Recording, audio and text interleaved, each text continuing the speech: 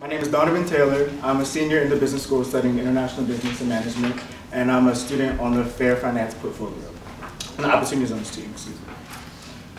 And so, as Tongxin previously mentioned, one of the highlighted initiatives that we have at the Beeck Center is the Opportunity Zone Investor Council. So, what is the Opportunity Zone Investor Council? It's comprised of 15 highly influential investors, developers, and fund managers who have come together to really lead the national conversation around impact and opportunity zones. So, for our first Opportunity Zone Investor Council meeting over the summer, there was a moment of contention when council members were discussing just the history of a lack of trust between communities and developers and whose responsibility it was to rebuild that relationship. And it really revealed to the Beeck Center that there was a real need of research on community engagement models and best practices. As such, I did some research on domestic models of community engagement that I'm going to share with you today. And so I'll start off by defining community engagement. Community engagement is a process through which community members are empowered to own the change that they want to see and involves communication, problem solving, governance, and decision-making skills and strategies. So community engagement is something more than just that you do to feel good. There are measurable benefits to engaging with communities in meaningful ways. So the first is you have more accurate problem identification. Community members are experts of their neighborhoods, and as such, they have invaluable feedback and insights that can reveal a lot about the problems that they're facing on a daily basis. Next, you can reduce your risk. Part of the reason why Amazon wasn't successful in Long Island City was because they didn't have a robust community engagement strategy. As such, they didn't understand the political nuances and just the overall feel from the community on Amazon. And as such, they wasted a lot of time and resources that they could have allocated elsewhere. Thirdly, you can improve your relationship with communities and local governments. Local governments love to see developers that are, showing demonstrated commitment to low-income communities. And as a result, they often give additional tax incentives that make the deal more lucrative and appealing to investors. And then also you're promoting democratic values and improving your legitimacy and brand. And so when I was doing research, I came across a lot of community engagement models. However, this model really stood out to me because it succinctly encapsulated everything that you need to know about community engagement. And a lot of the models that exist today are iterations of this original model.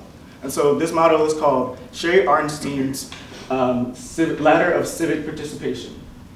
And so just to give you a brief background on Sherry Arnstein, she was the head of HUD, Housing and Urban Development, during President Lyndon B. Johnson's administration. And as you can see, it goes from non-participation at 1 to citizen control at 8. And so for non-participation, at these levels, communities are really excluded from the decision-making process. There's zero transparency, and they're really unaware of what's going on. Next, you have tokenism. And at these stages of community engagement, community members are kind of involved in the process, but they're not really empowered. They don't have any influence over any of the decision-making. And then finally, you have citizen control. And at these stages of community engagement, community members are aware of what's going on, they're actively engaged in the planning, and they're having an instrumental impact on decision-making processes. This model has been in existence for several decades. So why are so many low-income and minority communities still excluded from development and left behind? To be honest, when we're thinking about urban development, it's at the intersection of a lot of structural issues. We're dealing with gentrification and displacement. You're dealing with over-policing and mass incarceration. In addition, you're dealing with the legacy of discriminatory policies set in place by the government, like redlining and segregation. And so our recommendation is that you can overcome the challenge of a lack of trust between communities and developers by investing in it. You need to put resources and time into building these relationships. As I said before, community members are experts, and they have a certain amount of expertise that is invaluable. And so as such, it's important that if we're utilizing them as a resource, you're compensating them for their work, just like you would any other consultant. Next, values matter just as much as tactics. As an organization, you can have a really robust community engagement strategy, but if as an organization the values aren't there, there's a misalignment between the values and the strategy. If there's a misalignment, then community members will find that your intentions are disingenuous, and they'll be less likely to be receptive to your work. And then your outcomes matter more than your intent.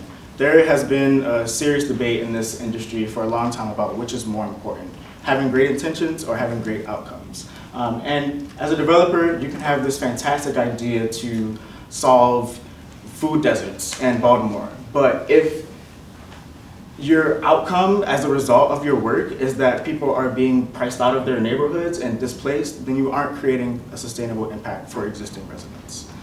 So due to the sake of time, I'm going to I can't talk about all of the recommendations, but I'll just say that they're all equally important and should be considered by investors. Impact reflection on me. So working at the Beeck Center since this summer has been a truly impactful experience. It's been a fantastic experience. Prior to coming to Georgetown, I was really involved in community advocacy work in Baltimore. And the perception that communities have of developers is that developers are motivated solely by financial gains at the expense of low-income communities. As such, it was really important for me to try to figure out how we could bridge the gap between communities and developers. So after conducting my research, I wrote a speech about why community engagement is important to me personally and how community engagement can be influential and impactful into creating a more equitable society.